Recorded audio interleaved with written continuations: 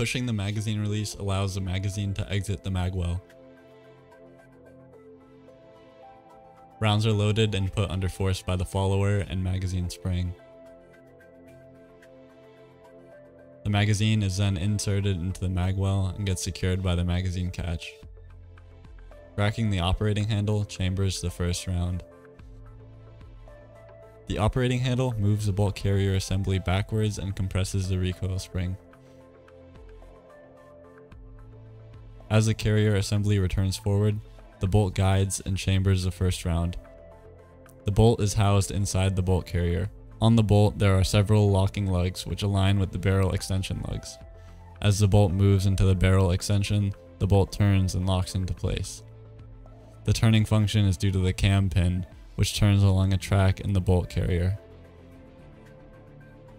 By pushing the safety, a recess is cleared for the trigger block, which permits trigger movement. As the trigger is pulled, the sear rotates. The sear spring adds additional force onto the hammer. The hammer spring depresses and drives the hammer forward into the firing pin. As the firing pin is impacted by the hammer, it travels forward and strikes the primer of the cartridge. Inside the cartridge is the primer, ignition compound, anvil, propellant, and bullet. As the firing pin dents the primer, a spark ignites the propellant, causing expanding gases to force the bullet out of the cartridge. The gases also channel into a small port in the barrel and put pressure against the piston in the gas tube assembly, which moves the bolt back by proxy.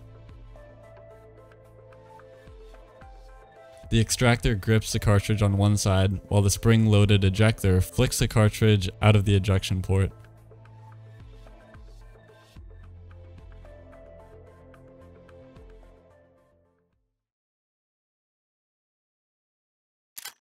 Oh fuck, did it actually just jam?